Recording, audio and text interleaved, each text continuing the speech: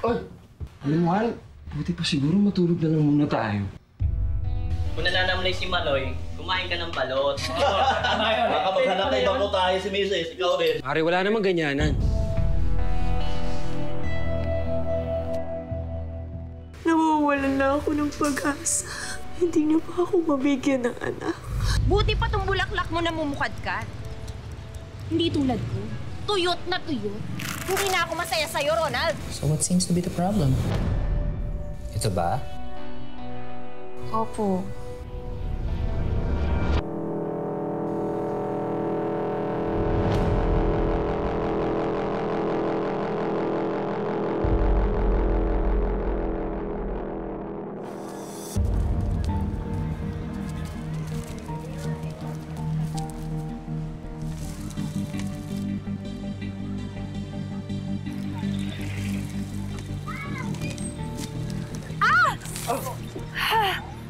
Naku, dahan-dahan lang.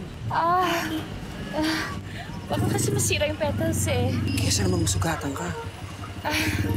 Hindi naman masakit eh.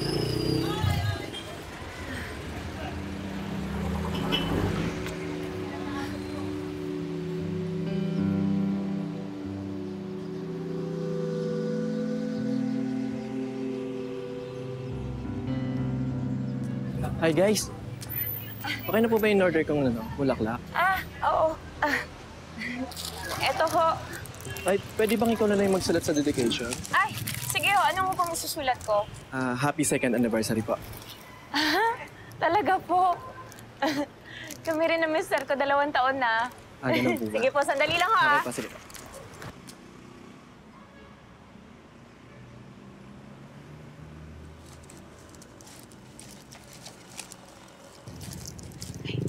Eto na ho, nandiyan na ho yung card. Ay, salamat ah. Salamat.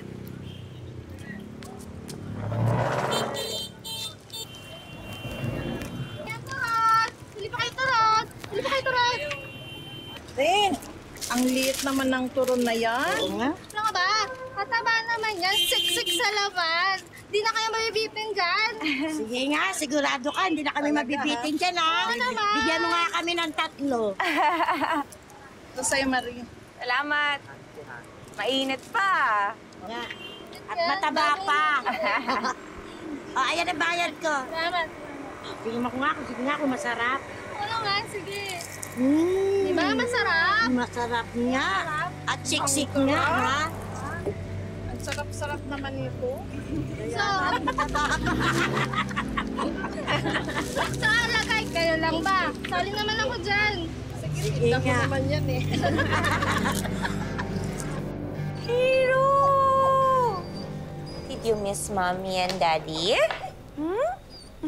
Hero. Oh, na-miss kita, baby. Na-miss kita. Oh, you're smelling, Mommy. Huh? Sabi, Mami, ligo ka na daw. May flowers si Mommy. Gaya ng mga tinda nilang bulaklak, makulay din ang kwento ng pagmamahalan ni Marie at Ronald. Pero para sa mga mag-asawa, hindi lang pwedeng puros I love you lang. Dapat palagi ding merong love-making, lalo na kung gusto na ni Mrs. magka-baby. Kaya kung magkakaroon ng malaking pagkukulang si Mister sa parting ito, dapat na lang ba niyang hayaang malanta ang pag-ibig sa kanya ng kanyang unhappy wife?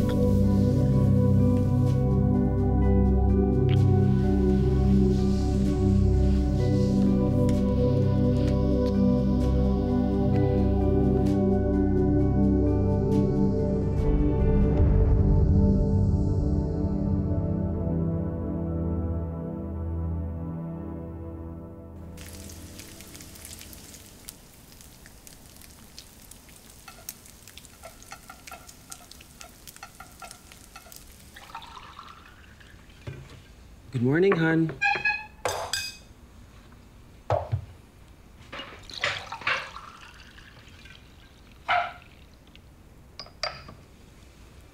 Han, parang malit tong longganisa na nabili mo. Di ba tayo lugi dito? Talaga? Ikaw pa lugi niyan?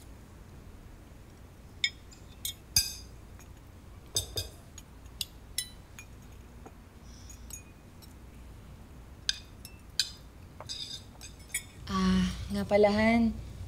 Samahan mo naman ako mamili ng regalo para sa baby shower ni Ninya. Doon sa magiging anak nila ni Pareng Gab. Di ba pwedeng pera na lang? May angpaw naman ako sa taas eh. Ang pao?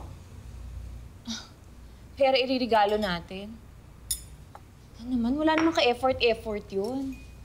Minsan kailangan yun. Kailangan ng effort para maging masaya yung isang tao. Alam mo, ikaw, kanina mo pa ako pinaparinggan eh. Tungkol ba yan sa nangyari kagabi? Maliit lang na bagay yun. Okay lang ako, Han. Ganon din naman nangyari nung isang gabi, di ba? Tsaka nung isang gabi. Baka bukas, ganon din. Baka mamaya. Sanay na ako. Alam mo, ikaw, kumain na lang tayo. Ayoko makipag-away.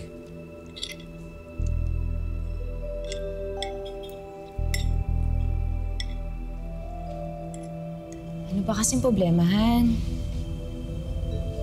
Hindi ka ba nagagandahan sa akin? Hindi ba ako sexy? O baka naman may iba kang babae. Marie naman, ikaw ang buhay ko. Ikaw pati ang flower shop.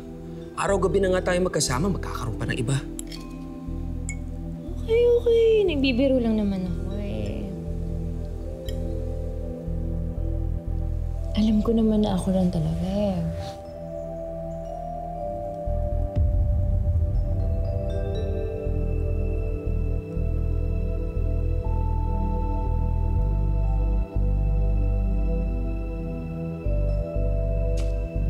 Han, kain muna tayo. Oo nga, kain na tayo.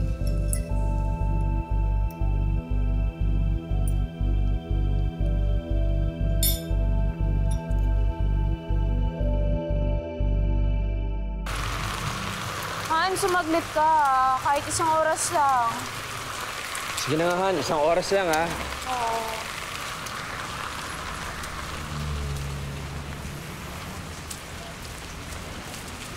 Han, tignan mo sila. Ang cute. Nakakatuwa.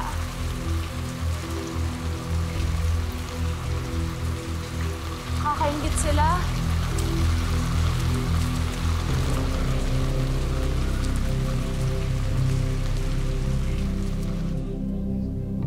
Cheers! Mari, kailan niyo mabalak mag-baby ni paring Ronald? Gusto ko na nga eh. Kaya lang, hindi pa talaga makabuo eh.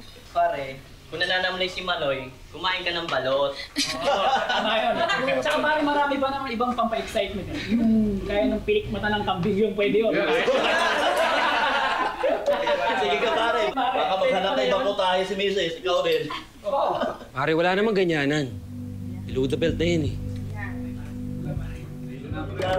Ronald? Ronald! Kaya damay sa mga kalokohan nyo, yan tuloy.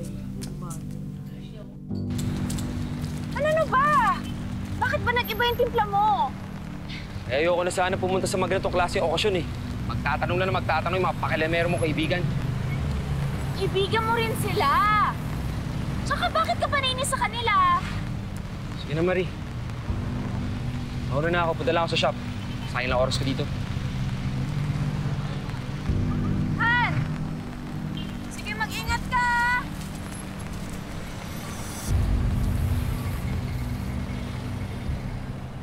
Habang tumatagal ang kanilang pagsasama, nararamdaman ni Ronald na hindi niya na nabibigyan ng sexual satisfaction si Marie. Tuloy, nagdududa na rin siya kung makakabuo silang mag-asawa ng isang supling. Ang problema, sa halip na tutukan ang maaaring solusyon, hinayaan nilang simulan ito ng mas madalas na tampuhan at bangayan.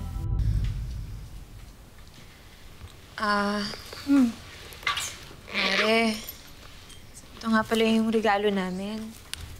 Pasensya ka na kung ampaw lang, ha? Hindi ko kasi alam kung ano yung kulang pa kay baby, eh. Kaya ikaw nang bahalang bumili. Diyos, Mari, okay lang yun. Ano ka ba? Saktong-sakto nga eh. Balak namin pumunta ng mall bukas ni Gab. Bibili namin yung mga iba pang kailangan ni baby. Sana Marie, magka-baby na rin kayo ni Ronald.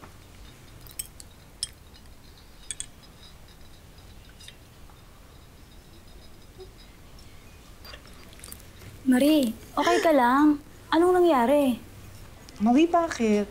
May kabit na ba si Ronald? Oh my God, nakabuntis ng iba si Ronald.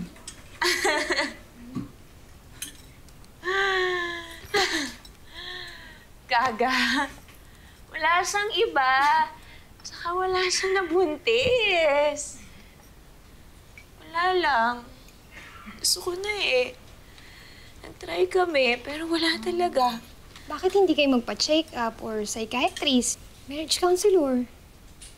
Oo nga. O baka kailangan yung mag-honeymoon ulit. Lagi kasi siyang busy. Pagod sa negosyo niyo. Kaya nga.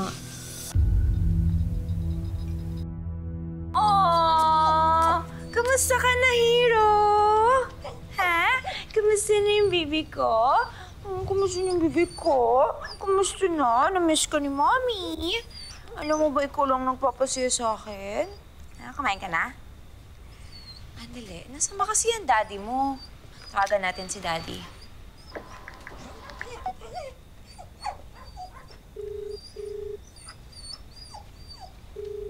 Hello, Han?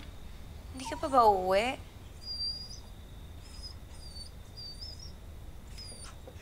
Okay. Mag-ingat ka sa pag-drive, ha? I love you.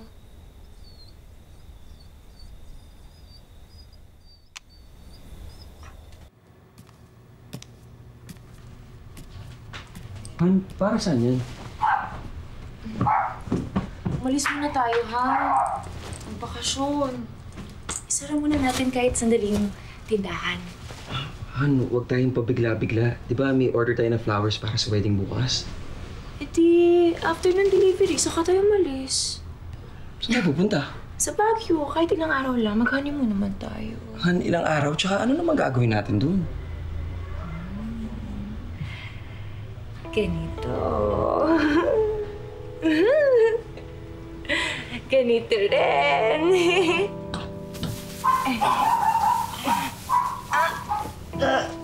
Nasasakal ako. Nasasakal ako. Sige, ako na, Han. Ako na.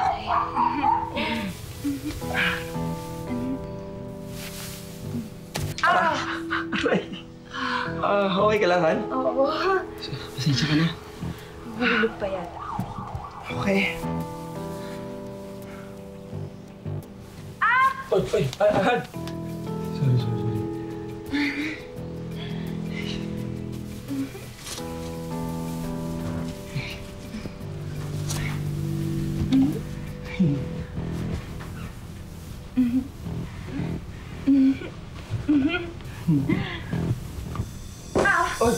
Ay!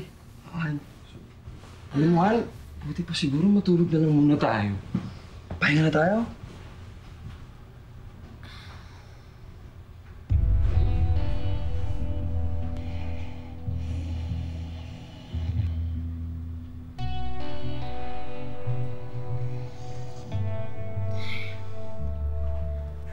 Malamang na lumayo din ang iyong inaasam na promosyon dahil sa pangyayaring ito. Wala kang ibang dapat sisihin kundi ang sarili na rin.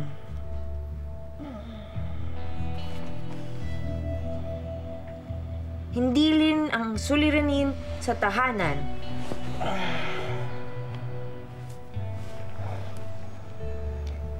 Pagkus ikaw ang kulang, lalo na at batid mo, nakasalalay dito ang inaasam mo.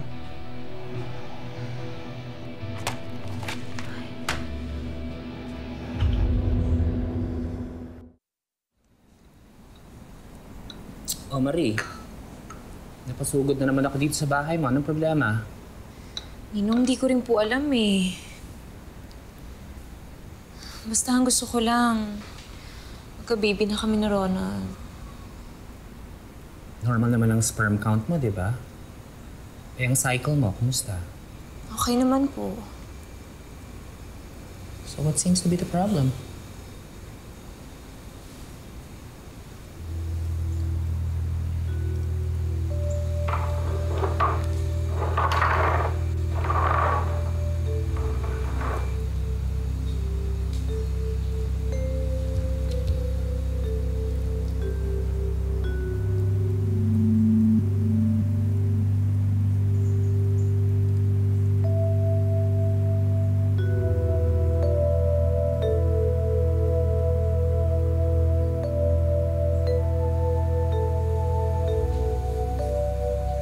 Ito ba? Opo.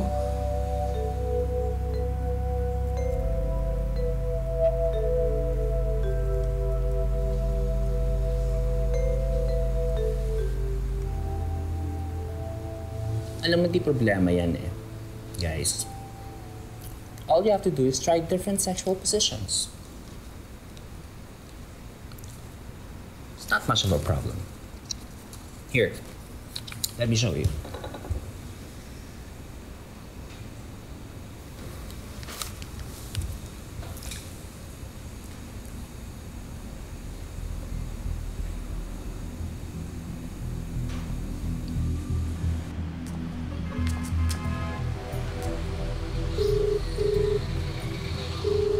Hello, ano? Nasaan na kayo? Kanina pa nag-aantay.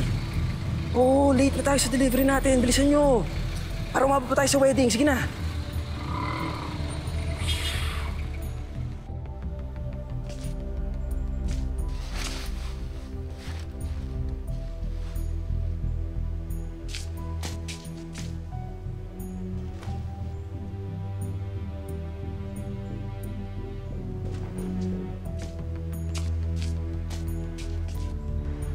Yun na ba lahat yun? Sige, display nyo na dito yan. Lagyan nyo sa likod. Oy! Psst, psst. Display mo dito.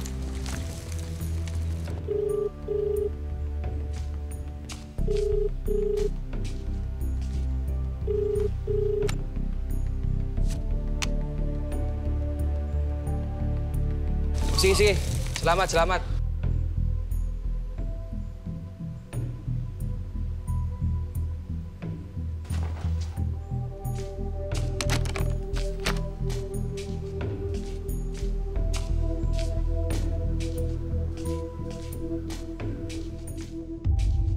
Pagod na ako eh. Naiinip na ako. Nawawalan na ako ng pag-asa. Ano sabihin mo yan, Marie? Madali sabihin sa'yo yan kasi nasa'yo na lahat eh. Hindi naman sa ganun. Alam mo, mahal ko si Ronald eh. Pero hindi na ako masaya. Hindi na pa ako mabigyan ng anak. Alam ko, grounds for annulment nga yan eh. Pwede ring psychologically incapacitated yung grounds. Gusto mo, humingi tayo ng advice sa friend kong lawyer.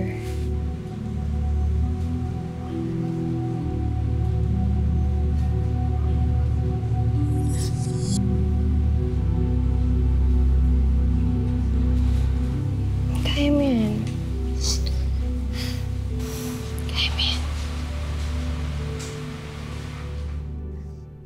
Bisi-bisihan, tila ginagawa na lang ding excuse ni Ronald ang trabaho para makaiwas sa pangungulit ni Marie na magkaroon sila ng baby. Nako, lumalala pa tuloy ang sitwasyon. Pakiramdam ni Marie, nag-iisa lang siyang humaharap sa problema. Si Ronald naman, hindi na kinakaya ang pressure.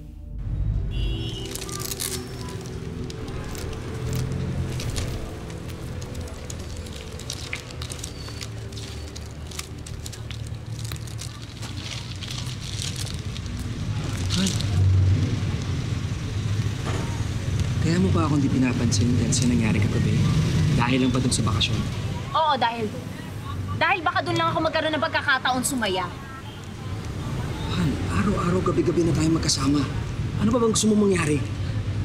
Alam mo, buti pa tong bulaklak mo, binibigyan mo ng atensyon.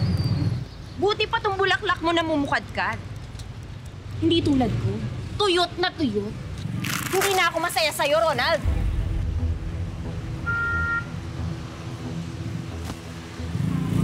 Alam mo kung dahil lang dyan makipaghiwalay ka sa akin, pahala ka. Ronald naman. Sana naman gawin mo yung parte mo para maging maayos tayo. Ano naman yung paunahin ko kaysa kabuhayan natin? Pero importante din yun. At yun na lang yung kulang. Alam mo, hindi na nag-work to eh.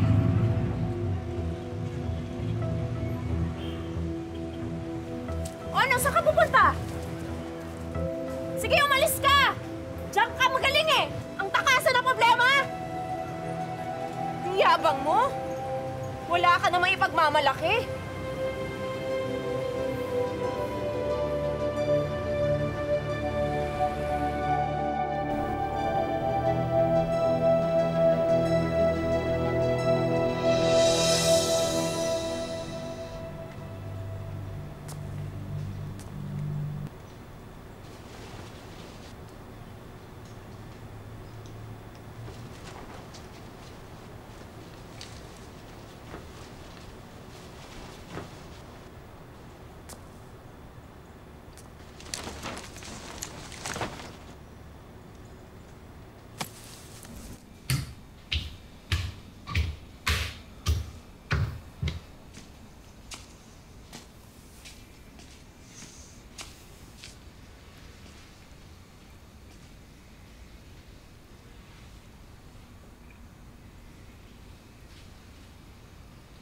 Marie, I'm sorry kung hindi ko nabigay ang kasiyahan na hinahanap mo.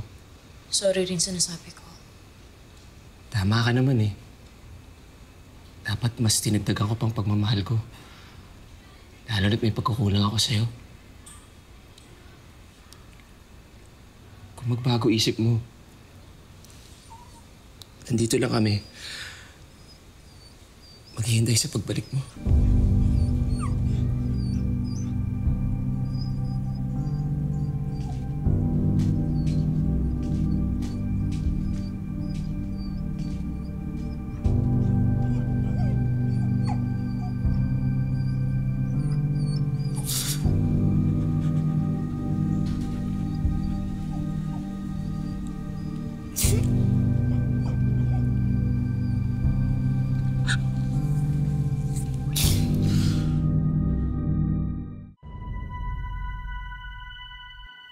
Kailan kayo nag-usap ni Ronald? 3 days ago lang. Ay, naman pala eh. Mukhang magkakabalikan kayo. Naku, sana nga, no? Kasi talagang bagay na bagay kayong dalawa. Well, alam mo, nung nakipag-iwalay naman ako sa kanya, wala naman akong plano na maghanap ng iba eh. Mahal ko si Ronald. Mahal na mahal ko siya. At hindi naman basta-basta mawawala yun. At in fairness consistent kaya yung panunuyo niya sa'yo. Parang nililigawan ka niya ulit. Naku, baka naman ito lang talaga yung solusyon sa problema niyo. Yung maghiwalay kayo panandalian para naman mamiss niyo isa't isa. Well, actually, tama ka. Miss ko na nga siya, pati yung... Ano? Ano yun? Yung aso namin! Ay, kala ko naman kung ano na. So, babalikan na talaga sa kanya? Babalikan mo na siya? Oo. Babalikan ko rin siya. Nag-aantay lang ako ng konting panahon. Siya sign. Anong sign? Excuse na.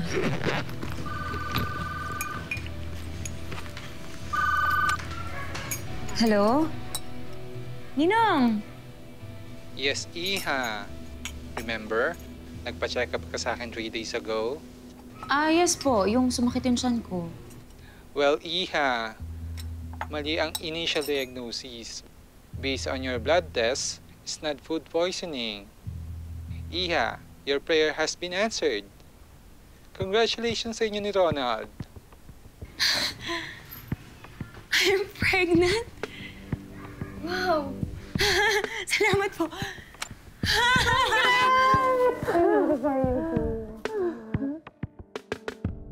Love and commitment. Huwag po nating kalimutan ang dalawang yan sa pakikipaglaban natin sa ngalan ng ating tunay na pag-ibig. Once in a lifetime lang daw ang true love. Sayang naman. Maraming salamat po sa inyong panonood. Ako po si Carla Abellana.